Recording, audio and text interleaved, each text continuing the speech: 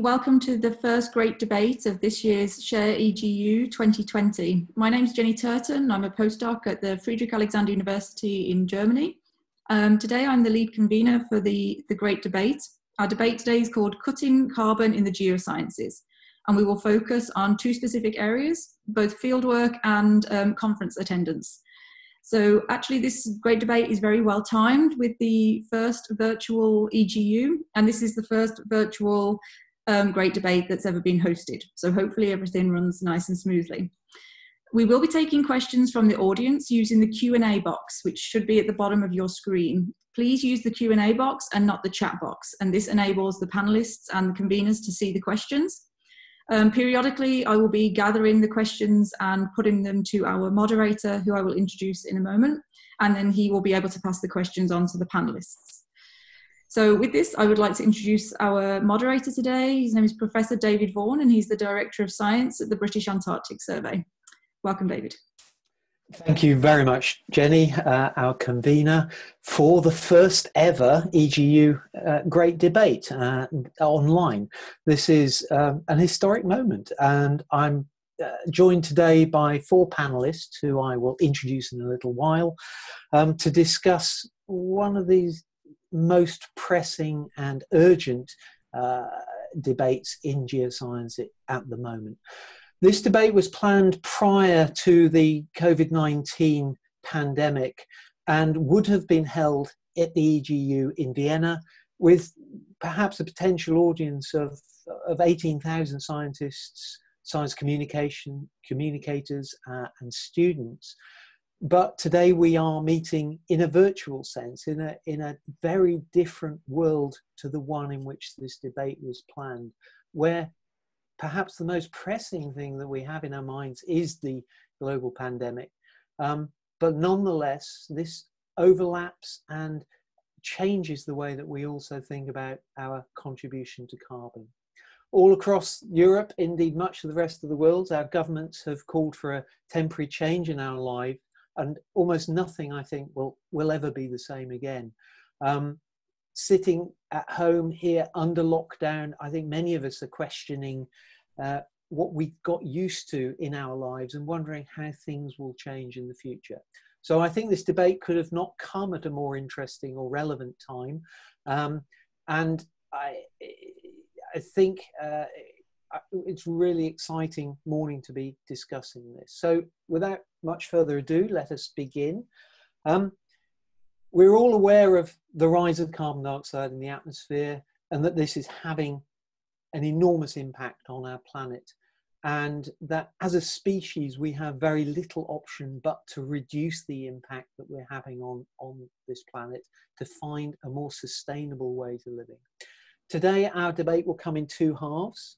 The first around how we can envisage a future where scientific conferences are perhaps less of a significant feature in many of our lives. And the second around how we can actually do science in a more effective and sustainable way, how our trips to undertake fieldwork can be reduced, and questions around all of those things. So there are two specific areas for discussion. I will introduce our speakers in the briefest terms and allow them just a couple of points to set out their debate, their stalls, if you like, within this debate. And then we'll ask them some more specific questions and then open the floor to questions from the audience. As Jenny said, those questions should come in through the Q&A box, and we will bring together as many of those questions as we can and ask those of our panel. So let's meet our panel. This is an interesting mix. These are not just people who make policy, but also people who've taken things into their own hands to make things better, and people who are already established in their careers, and also those who will have to live through entire careers with the answers to the questions that we face. And so those people are looking forward to how things may change in the future. So Suzanne, Ella, Mark, Sudhir, welcome. I'll start with you, Suzanne. Professor Suzanne Berthier, a committee chair for the EGU and a professor at Aachen University. You've been, I think, instrumental in swiftly changing the EGU's approach and bringing in this online format that we're all going to be involved with this week. You have first-hand knowledge of the advantages and the challenges of hosting big conferences online, but you also have an experience in fieldwork as well. So Suzanne, EGU's had to do some remarkably quick footwork to get where we are literally today. Is this really just coronavirus, or were there other drivers towards changing this format? To be honest, we would never have gone 100% online this year if it hadn't been for Corona. And I wouldn't recommend anyone to bring a meeting of our size online in just 6 weeks, which is why we've been calling it a big pilot experiment. But what we hope that the experiment will allow us is to gather insight into what will work with a virtual conference, and maybe take part of that into our future meetings. I mean, we've been, the last years, I mean, it wasn't just Corona and 6 weeks jumping online, because already the last years we've been thinking a lot about the environmental impacts of our General Assembly. And we've been asking participants to travel by public transport. We give a metro ticket with the registration in Vienna. We were going to have bicycle stands this year next to the conference center. We have water fountains. We have no plastic glass for any drinks. No plastic cups for any drinks we serve. We were going to phase out our coffee cups. No printed program book, paper badges, no carpet. We were doing a real lot at the same time. And without that, we have done a full analysis. I think that the largest part of the carbon footprint of the General Assembly probably comes from travel of participants to Vienna. And in the last few years, I was looking at the results. EGU has grown year by year. Was it 18,000 participants last year? How many were you planning to host this year? Is that just going to keep growing? Certainly, it seems like people's enthusiasm to come to Vienna and at EGU is growing. How are you going to deal with that? I mean, it's just wonderful that people are enthusiastic to come to the meeting. But it's true, we've been steady growing. I mean, we looked into the numbers and it's about 1,500 per year. So last year we had over 16,000 abstracts and participants. This year we had 18,000 in program. So we were expecting 18,000 participants. But our goal is not growth. So we've actually been trying to dampen the growth. So our goal is to deliver a good meeting experience for all in an accessible and sustainable manner. And we've been discussing different ways of organizing the meeting. And in fact, at the last program committee meeting in February, we had active discussion groups exactly on what we can do to further reduce the impact. And we didn't get much further with that because we were overtaken by Corona and bringing the meeting online. But one of the big hurdles for us has been the discussion of, say, a lot of the discussion has been about hybrid formats. So we would have a meeting in Vienna and allow remote attendance. But often when people discuss this, it's about the orals, so you can web stream the orals. But 2/3 of our presentations are posters. That's 10,000 posters it would have been this year. And how do you bring these online in a way that you give an equal opportunity to the presenters? So we've been trying a different format this year with displays, and maybe we will take part of that further for next year's, who knows?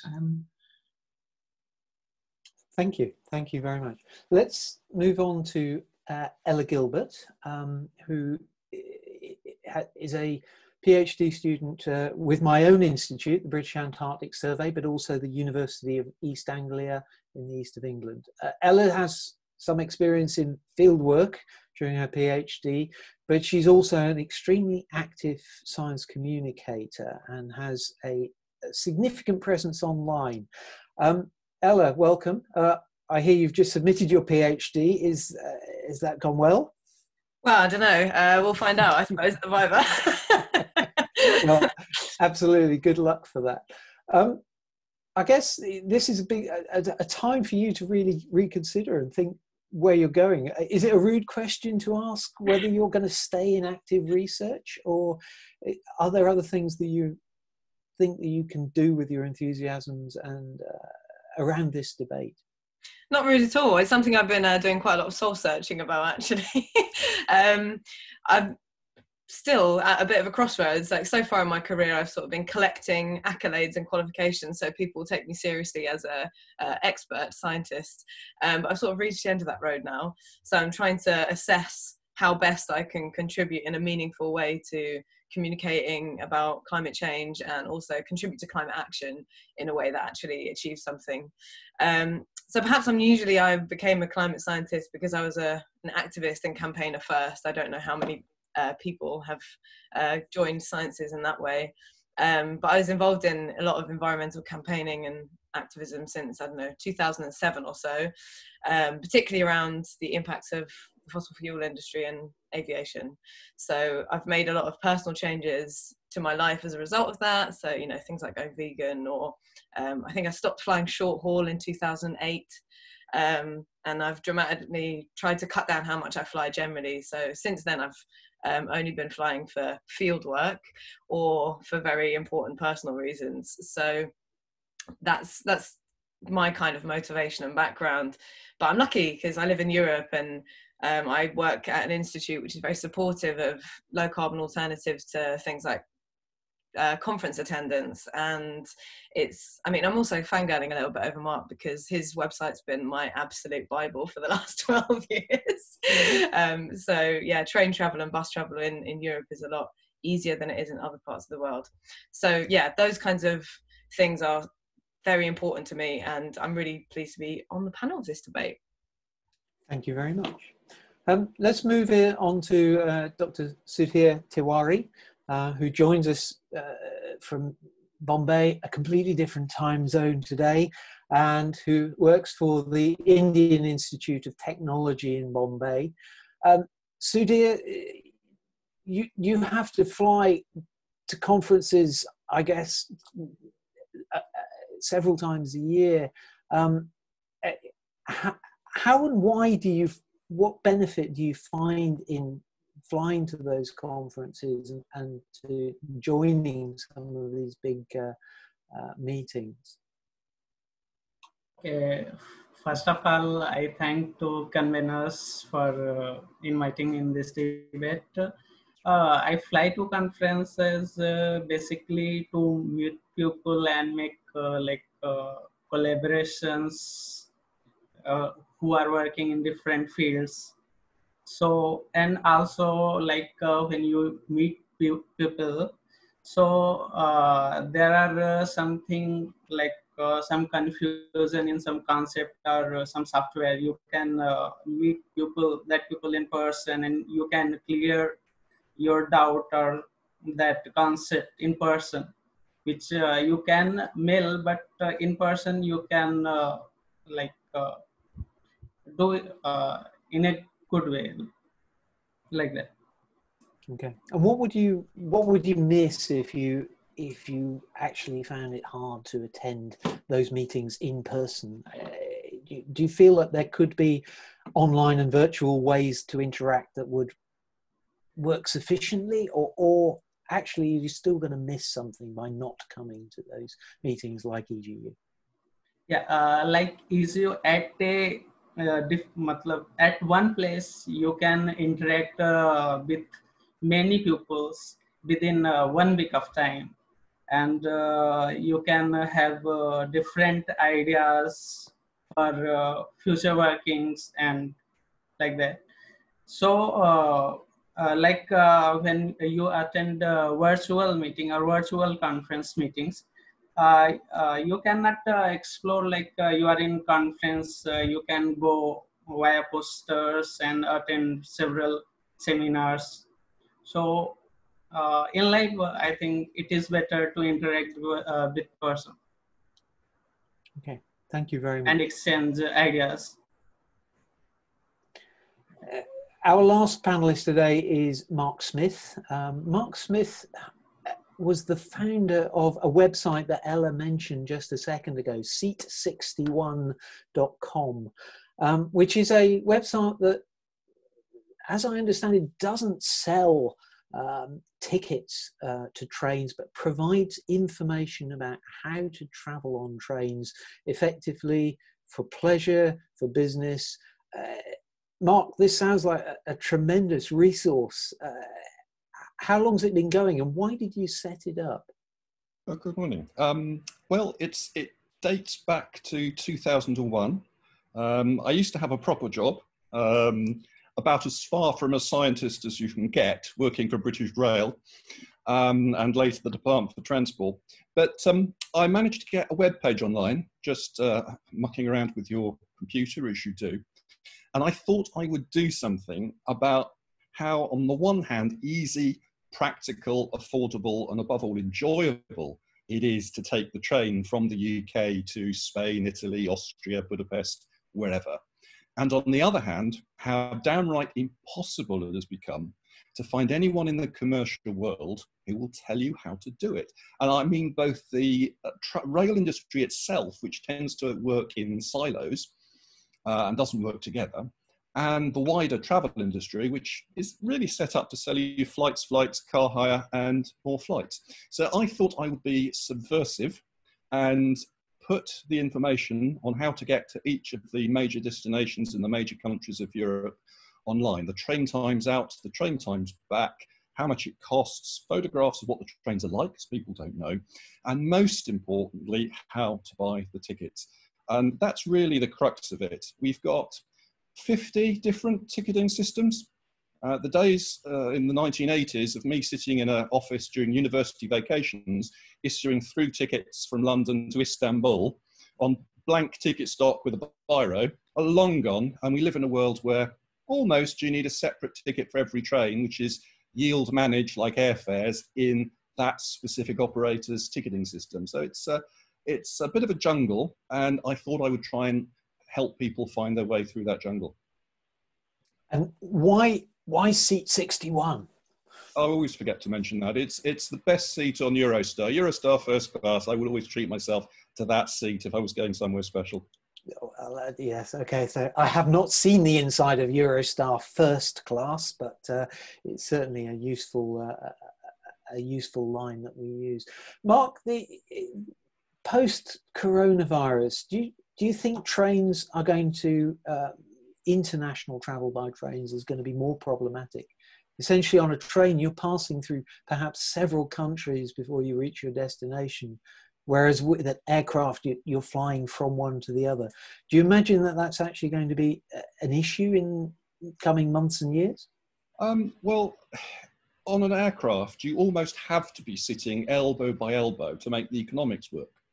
On a train, there is much more space. It's not as critical to cram people in. So it could be that social distancing on a station and on trains is actually easier to do, more economic to do than on air travel. And of course, we're in a situation where the airlines are taking a big hit. Most of the national rail operators are going to, they're state-owned, they're fairly certain to survive. So we could see a world where there aren't as many cheap airfares around, there aren't as many airlines around, and actually it's another push towards rail travel, even over longer distances. Well, that's a very optimistic look forward. I was just going to mention my own background. As somebody who's been working in science now for a little over 30 years, I feel I've benefited enormously from cheap air travel and attendance to many conferences around the world and to undertake fieldwork. I feel like now this is almost an aberration of history. That one period that my career happened to span may well be looked back at in a few years' time as the really the golden age of cheap air travel. And I actually would admit to feeling somewhat guilty about having had that access to places around the world. But I think there's little doubt that certainly over the last few years, I've reduced my air travel and actually now try and limit myself to 1 or 2 trips overseas, certainly intercontinental every year. But I know that many from my generation perhaps will feel a little bit like we've seen the best of it, and that others may have to actually live with the consequences of that of cheap and available air travel. So let us begin with some of the more detailed questions. I think there is still a sense, and many people have said to me, going to conferences is not about sitting in the rooms and watching presentations. A lot of the business that actually happens goes on after the main meeting has ended, finding people to go to restaurants with and perhaps even bars and talking in a more informal way. Suzanne, is there any way that EGU and similar organisations can actually help produce that sense of community that arises from meeting people face to face? And I mean, for me, one of the main reasons we go to, I mean, we've been thinking a lot about why do people go to scientific conferences? And it's because they want to present their research and want to learn about research of others. And I think part of that you can do probably in virtual ways. But the in-person aspect, so you're meeting people, and not only the people you already know, your colleagues, but especially making new contacts. I think that's where the real value of conferences lies, and that will be very difficult to do virtual. The aspect of just spontaneously meeting somebody at a poster session and having a chat, and then this way making new contacts. Ella, is this simply perhaps, sorry to accuse you of this, Suzanne, but is this the problem that perhaps an older generation has with getting up to date with social media? Sorry, let me direct that just to myself, Suzanne. But really, are there opportunities? I feel there is a wide and international community building up within social media space that perhaps we're not aware of, as it's not quite as apparent. Yeah, I mean, I've made several very useful and important professional contacts via Twitter, which has been really, really amazing. And I've, collaborated with people without having met them at all, purely because of Twitter. And the way that I use it is that I very carefully curate who I follow, so that it is just the kind of people that I really need to or want to get in contact with. That does require the people that you want to get in contact with to be on Twitter. So it's a self-selecting group. But I think there is more and more awareness of the importance of kind of social networking online as a tool for professional development and for collaboration across institutes. And it's also much more equitable, right? Because we can't all afford necessarily to attend conferences. You have to have the funding to do so. It's often difficult for early career researchers or researchers in developing countries to find the funds to do that. And it levels the playing field to an extent. So I think there is definitely a place for much more online networking, for sure. How do you actually partition that activity in your working week? I mean, this is not simply recreation for you. This is actually part of your approach to doing research and being effective in research. So how do you actually think of that as part of your working week? It is difficult because if you let it can stray into being, like you say, recreational. But someone said to me when they first recommended that I join Twitter, I can scroll through my Twitter feed, which is curated so that it's only my field and related scientists and scientific information. I can scroll through that feed, and in 5 minutes I can get a really good understanding of what the latest developments are in my scientific research in my field.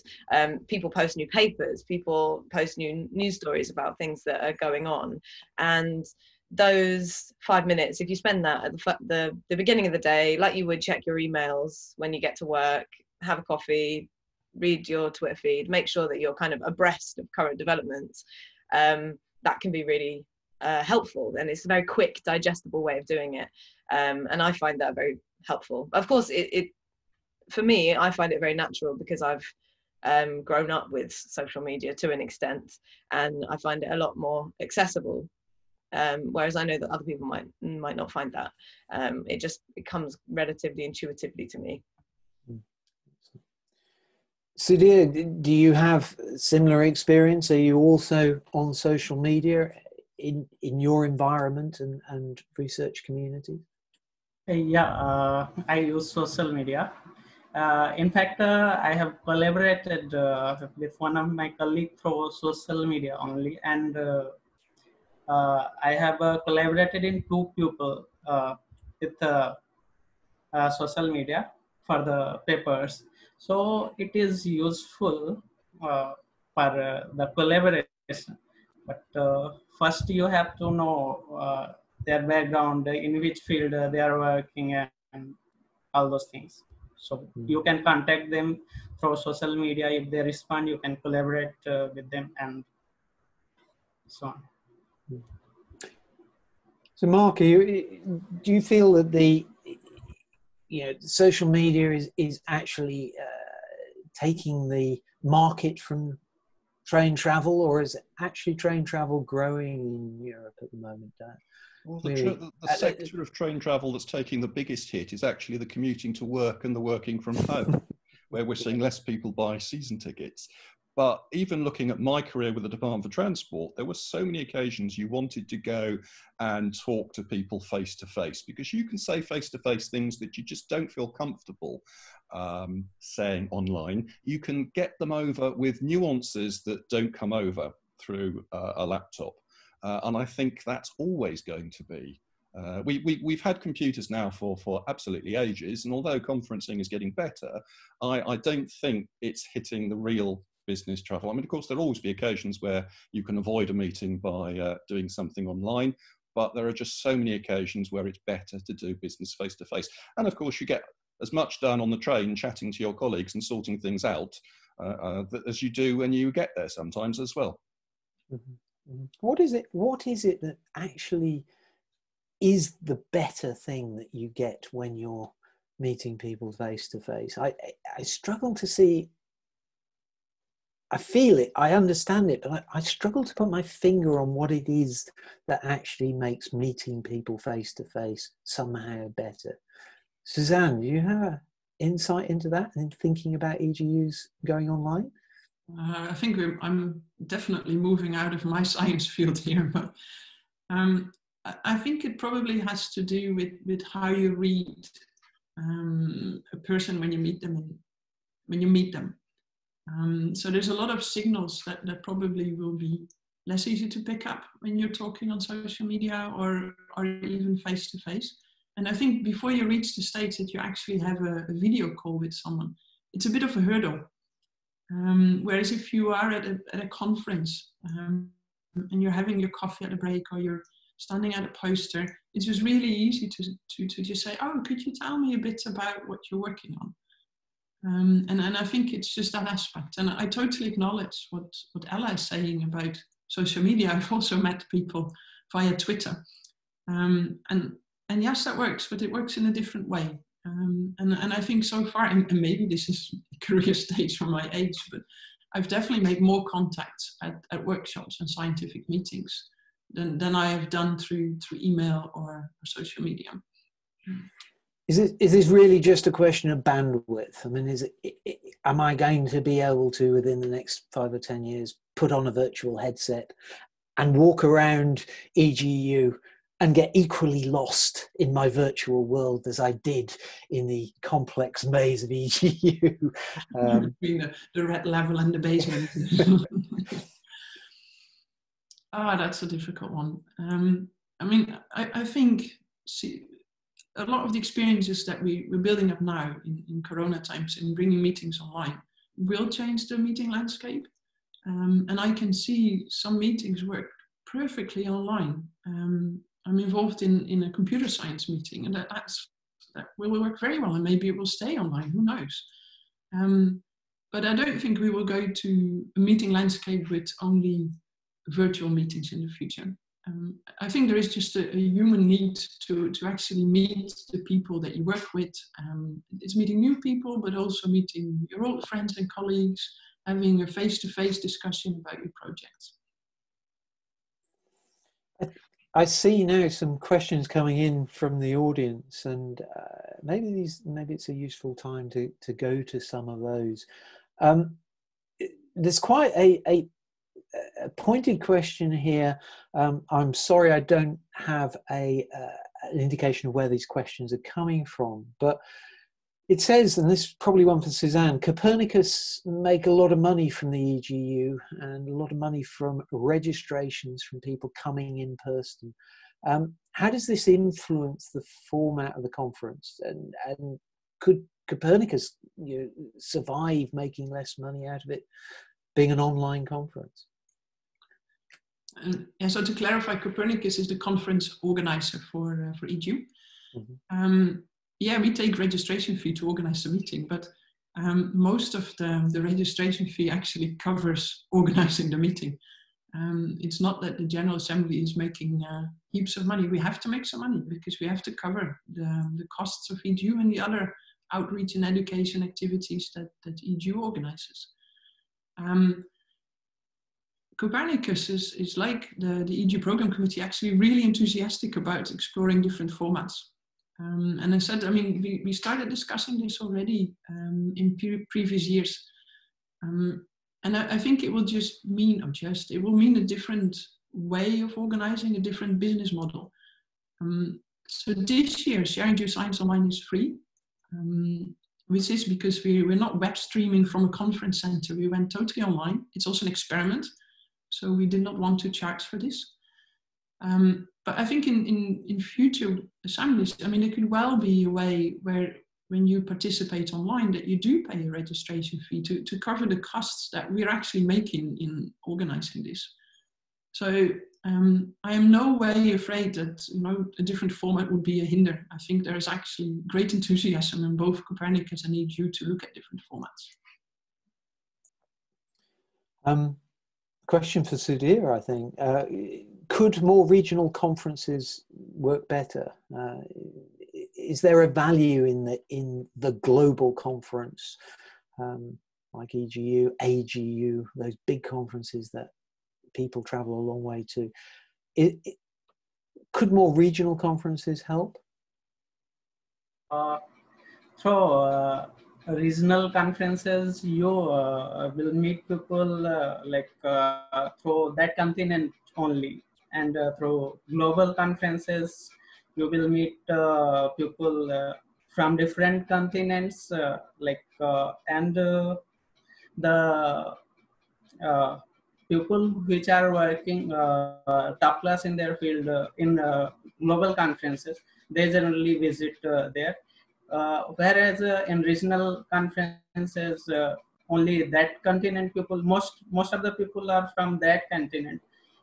So the quality of the conference matters. In the global global conferences, you will meet more quality type of people than the regional conferences. Like that. Okay. Ella, do you have a feeling around regional conferences versus global conferences? Would you rather save up your carbon emissions and go to one big global conference, or would you favor more regional? I mean, to an extent, we already have that with something like AGU versus EGU.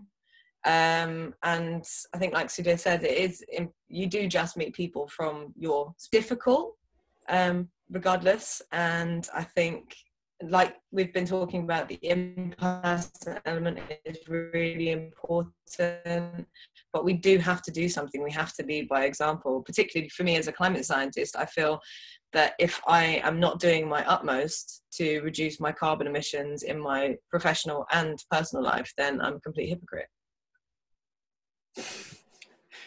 There's a question to our other scientist panelists.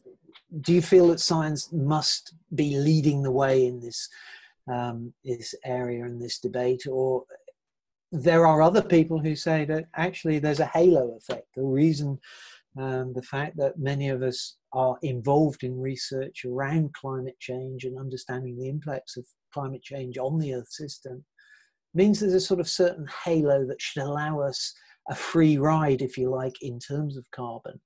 Should we be leading, or can we rest a bit on our laurels? Suzanne? A firm shake of the head there. We can't rest on our laurels. Of course we should be leading. I mean, it's the scientists who give all the warnings.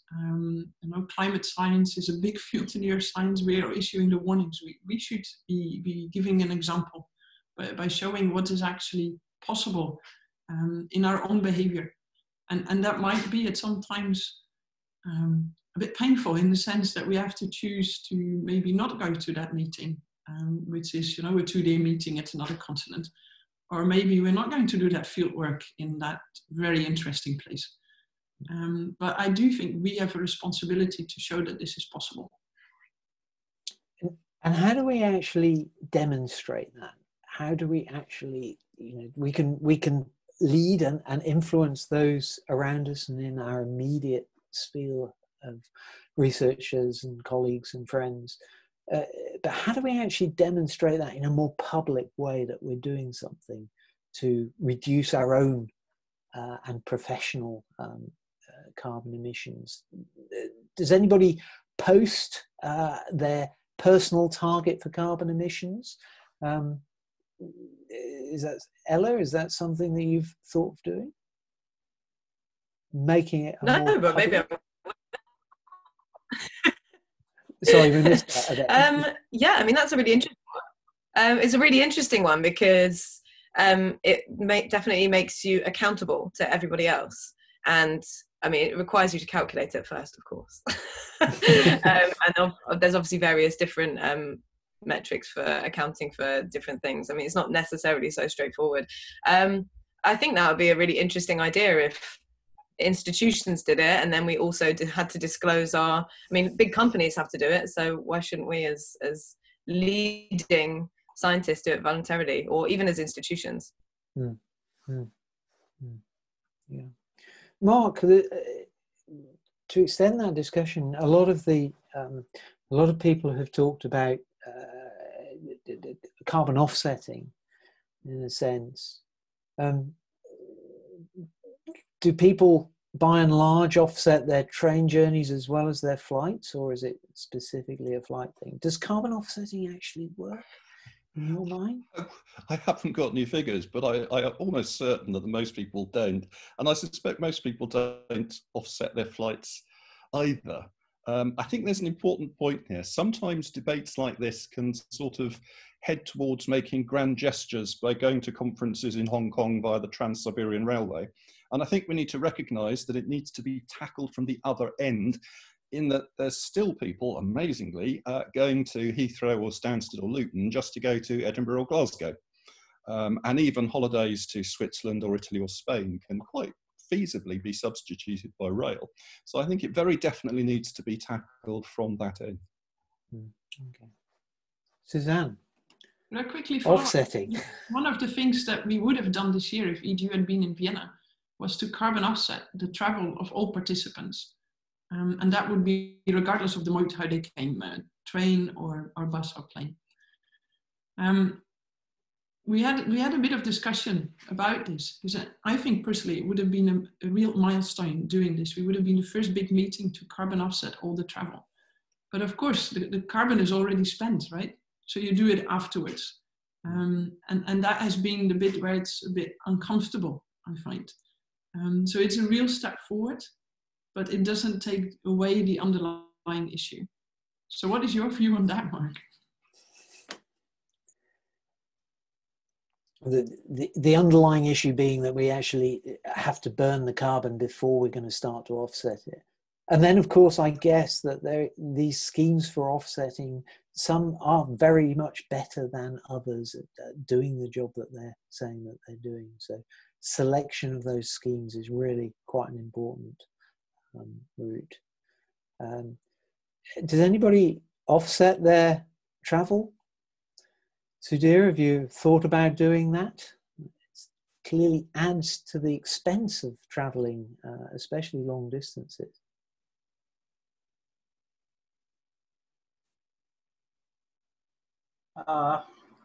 Yeah, like rather than doing multiple conferences in year, you can choose the conference selectively for like field specific conferences, like one or two.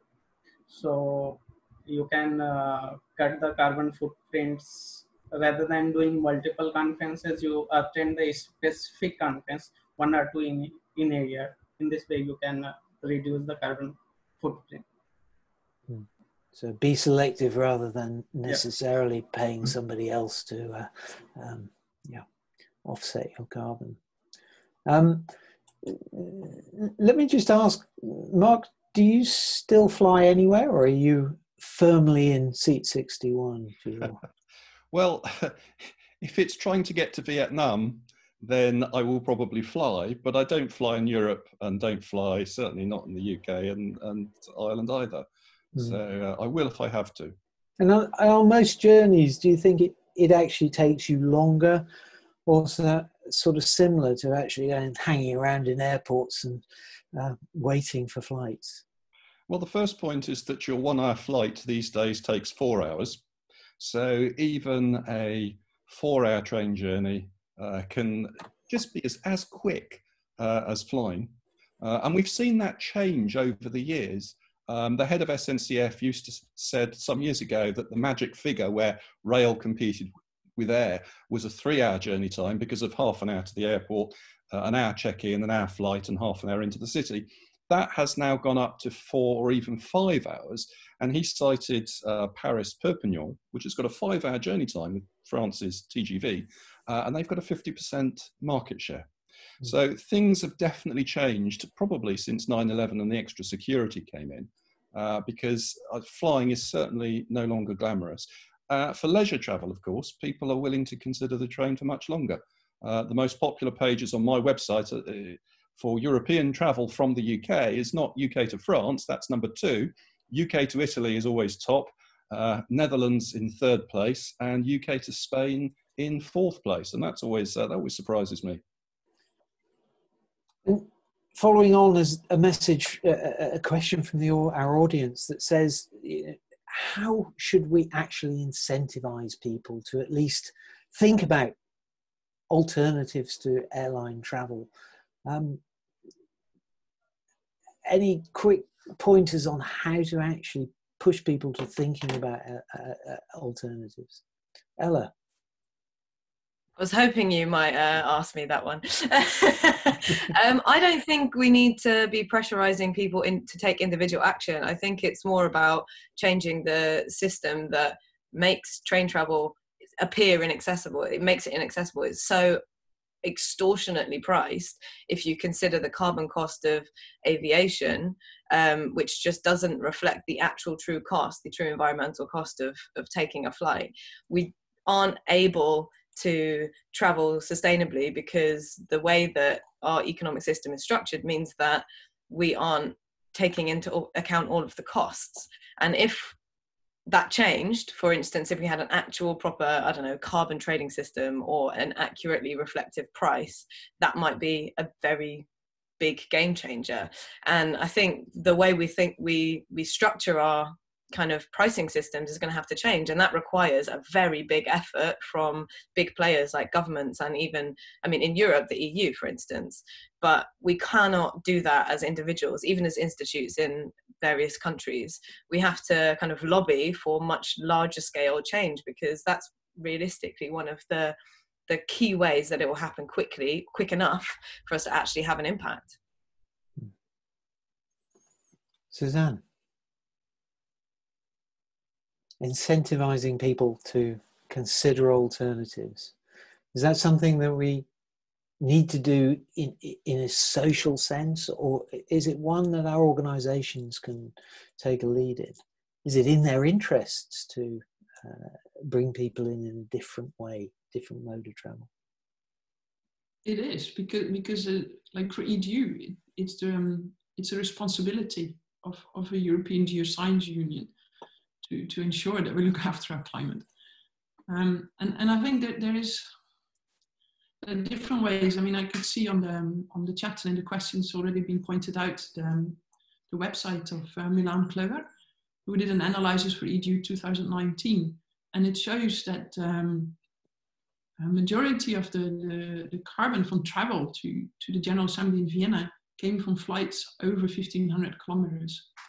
That was more than 85%. So the short-haul flights, the ones within Europe, are not the big contributors.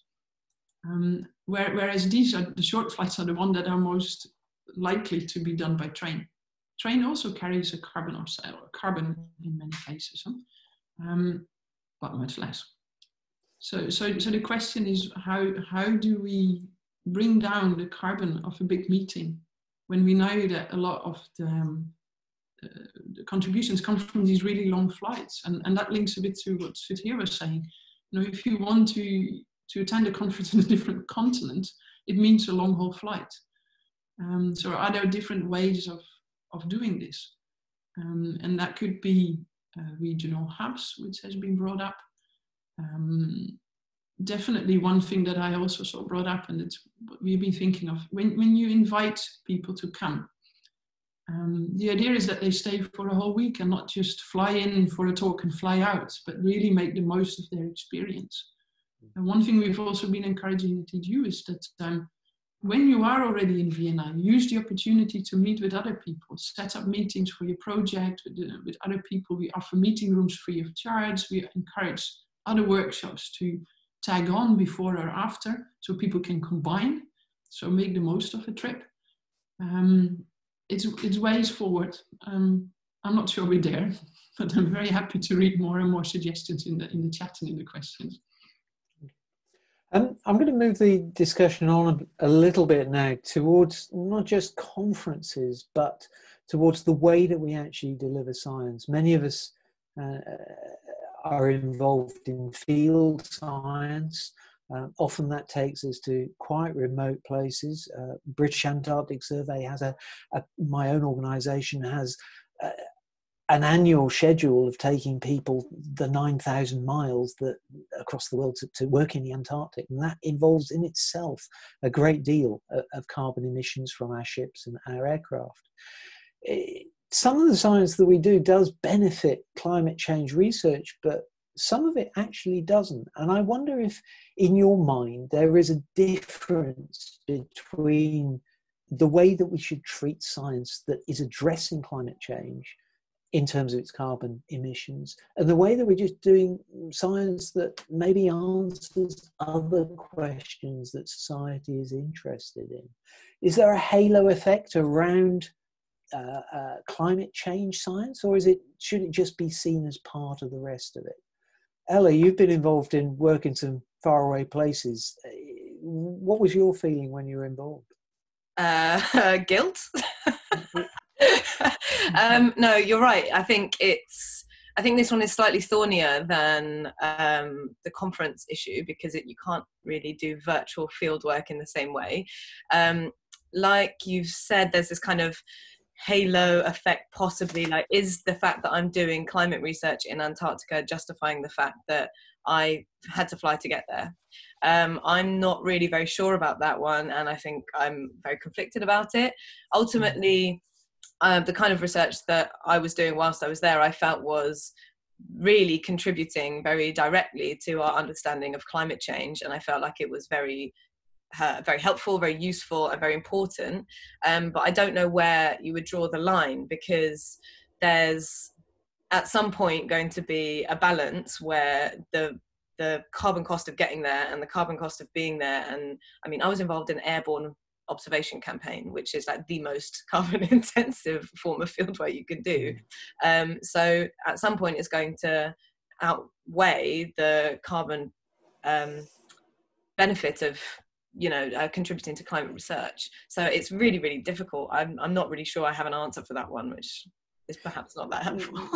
Do you, like me, feel that perhaps when we are expending a lot of carbon to do our research, that does put an onus on us as scientists to be particularly open in sharing data and making sure perhaps that data gets used as many times as is possible, is preserved properly, and actually, contributes to the questions that we're really saying in our proposals that we're trying to answer?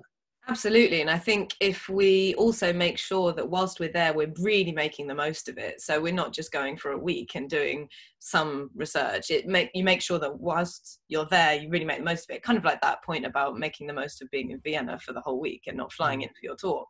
Make sure that you're getting the most data you possibly can, that you share it openly, that it's open source, that it's freely available for use by all people, and that it's nice and accessible and understandable, well labeled, that kind of thing. But also, as a climate modeler, I'm also going to say that we need to make more use of our models, and if we can validate them with more data, of course, as modeling gets better and better and better, we can start to rely a little bit more on that. Obviously, this is just me being my biased modeling self, but I think all of these things are a thing that we need to work on together collectively. It's going to be a collective effort. If there's a way of sharing the load of field work so that different scientific teams don't all need to be there all at once, perhaps you can combine research projects in some way.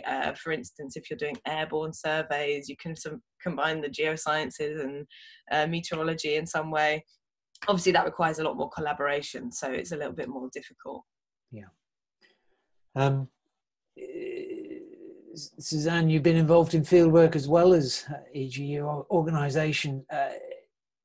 Is fieldwork a luxury, or is it something that is a rite of passage for geoscientists that need to have done some fieldwork before they can become effective as researchers? I've not done that much fieldwork myself. I'm a computer modeler, but I've been at the Geological Survey of Norway for almost the last 16 years. And I think the survey is in a sense lucky that they got the whole of Norway at their backyard. So they don't need to travel that far to study a lot of interesting geology problems. But I really like what Ella brought up, the open sharing. So, and I think this is a way that as a community, we need to think about. So that when somebody does travel far away and collects data and samples, that this is shared, and maybe that will then take away the need for somebody else to go to the same area. So we should really document digitally everything that there is in that area and share it. Sudhir, you travel to FIT for doing geological field work? Is it far travel? Can you drive, or can you have to fly? Basically, I travel to field work via train every time, and when it is very urgent, only then I have to flight. So in my PhD only, I have done 15 weeks of field work. Mostly by train, and after reaching at the nearest destination of fieldwork, I take local cars to travel and record the data. So, and do your samples, are they ones that you would share with researchers once you finish doing your immediate problem, or are there networks that allow you to share your data and your sample? I think in this case, institutes need to take a lead. Like they have to take data from researchers once they have done fieldwork, and they have to make some virtual online fieldwork, like University of Leeds and some other university have done it. But India, we have to need to make such portals, like you have done lots of fieldwork, have very good field photos of structures, and other data. So you can make an online portal for this, so other researchers can access this data, and this will save their lots of time for accessing that field area, and they can do other things in that same field area. So comments I see coming in through the chat and the Q&A have also pointed out the high carbon cost of high performance computing and modeling, and that modelers themselves should realize that poor code, for instance, creates more carbon than a well-optimized computer model. Suzanne, is there any sense in which people try to improve their code from a carbon perspective as much as from an efficiency one, or is it just getting those CPU hours that's the hardest thing? I think it's a really interesting point. As far as I have seen, the discussion is not that progressed yet. But there are initiatives in the sense that if you buy a new cluster, energy usage of the cluster is definitely one of the criteria that it's evaluated, and it should be. The other thing is, of course, where does the electricity come from? Is it hydropower electricity? Is it a coal plant? This matters. So, I mean, I think it's a very valid point.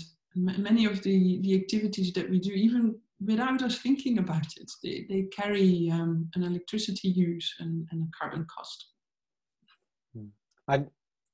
In my career, I've also used a lot of satellite data, and of course, it feels like that comes for free, but the whole infrastructure around putting a satellite into space is quite enormous and has a huge carbon footprint. So those of us that use the data may not actually be getting it for free in a sense. We're kind of coming quite close to the end of our time now, and I would like to just give you panelists a second to just summarize what you think you would like people to take away from this debate and take into the future. Mark, from the perspective of travel, what do you think people should be thinking about as we move forward out of the coronavirus world into a less lockdown situation? The key thing is just to check if there is a feasible alternative. It's not always easy to do so, but have a check. Check the net. See if there are is any information out there about train or ferry alternatives, and if there is an alternative, weigh it up against air travel and say, is it feasible? Because it very often is. You're very modest in not saying check seat61.com. I will say it for you. I think it's a remarkable resource, and I thank you very much for your efforts in putting it together. Thank you. Sudhir, what are your closing shots on this debate? I think researchers should have to choose their conferences selectively, which is more important for them. So they can take that particular conference and not to do like more conferences in a year. So in this way, they can reduce carbon footprints by travel. Thank you. Ella, what for the future? I think my main points that I've taken away from this are that it's not just about individual actions and individual institutes. It's about trying to encourage that systemic shift, changing the cultures around how we do conferencing and fieldwork. And that is going to be really difficult, but it's going to require much larger scale action, lobbying governments, etc. And we really do need to lead by example as scientists and professionals in not just the climate sciences, but the geosciences. And I really like your idea of declaring your carbon emissions. I'm going to make an effort to try and do that in future. So thank you. Suzanne, your final words. So we've now all been encouraged to post our carbon emissions. I think that's a very good one. I've been very happy to see this great debate because I think discussions like this help our community forward. And I think one thing that we didn't have a chance to touch upon much is that as a science community, we maybe also need to think about the criteria by which we evaluate or judge career progress. So when we ask of people that they attend meetings and present, do we mean in person? So maybe we should talk to funders as well and people who evaluate career progress to make sure that different ways of doing fieldwork and of participating in science communication are counted equally. So, I mean, in the case of EDU, I think Corona has allowed us to the positive effect of experimenting with bringing a meeting of our size online. And we may well not have found the best way of doing this, but I think that I hope it will give us an indication of what might work for future meetings and what we could keep. Because finally, we're all responsible for our own carbon footprint.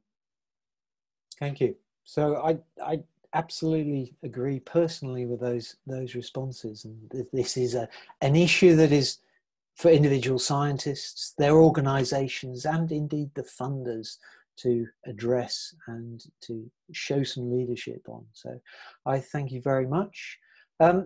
What I've certainly taken about from this debate is really, to think about my own personal actions. And I wonder in the chats that follow whether people will consider what they're going to do into the future around their own carbon emissions as individuals and also as working scientists.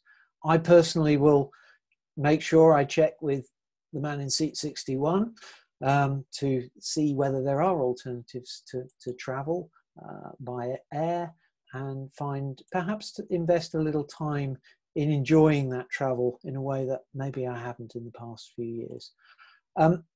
It is time, I think, to close this debate. I thank all of the panelists, Suzanne, Sudhir, Mark, Ella. Thank you very much for joining me this morning. I would like to thank Jenny Turton and our other conveners. Thank you very much. And that's it from me. Goodbye.